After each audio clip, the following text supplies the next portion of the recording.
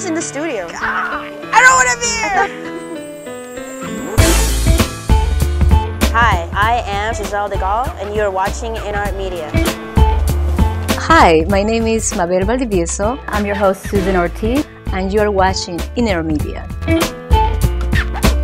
Well, it used to be complex for me to even figure out what was the meaning of life, and now I'm starting to see through the haze. I'm becoming more aware of life as it is at this moment and this very second, and not to maybe worry so much about the past or the future, because that will come to be and the intention that I may be manifesting.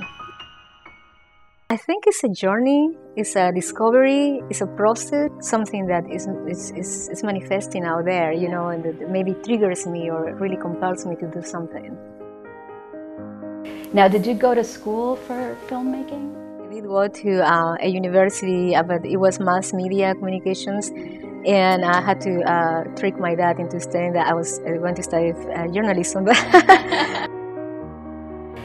Can you name some of your past projects?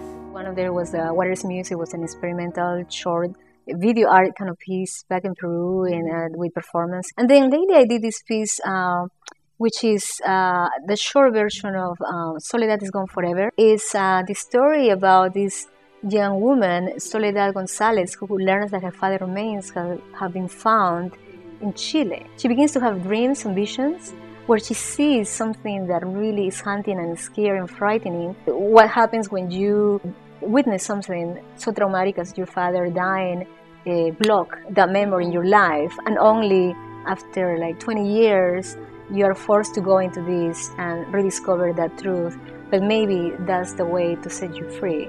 So the question is now, this real father, the biological father, is he going to save her? And what is she going to do about it? Will she accept that this is her father? Will she ever forgive him? And will she ever heal? Currently also working in another project with my partner, and the name of it is Parallel Eyes, and it's a romantic comedy. If I have enough time, and maybe when I retire, I will be making sculptures. But then I realized, wait a second, if you're making sculptures, it's sort of like you're playing God again, you know, like you're like, you know, casting something because you want to form it in a certain way. I remember I was casting for the short, and so I was doing some traveling. I couldn't find all my actors in San Francisco, so I came to LA to do some auditions. And when I came back, my cat was really, he seemed very upset, and I thought, oh, he must be upset because I've been away. And then I just waited one day, and that day I waited, you know, took him to the vet, and it was too late, and that was sad.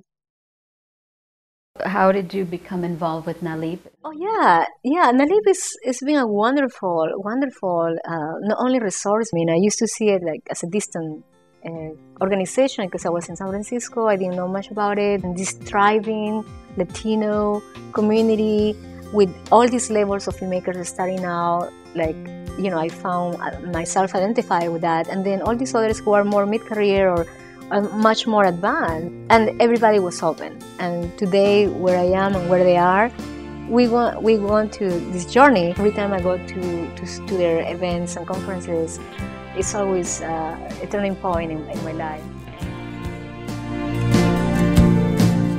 Thank you for watching InArtMedia.